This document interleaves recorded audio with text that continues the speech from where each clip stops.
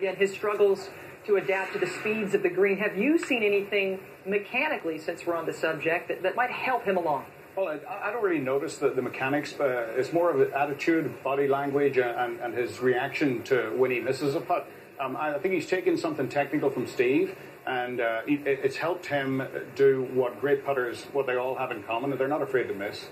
And you see the way he holed out last week. I mean, it was absolutely phenomenal. He was very close to 100% inside of 6 feet for the entire week, which is just about impossible to do. And if you want the responsibility that comes with the putt, then you don't want the putter head back after you've hit it. And you can see it in his game at the minute. He's holding out beautifully, and he is. Both possibilities are equally acceptable to him. He might miss it, he might make it. And if you make those possibilities equally acceptable, you create an environment in which you can go ahead and make the stroke that you wanted to. And that's what he's doing with Steve's help. And I think that's one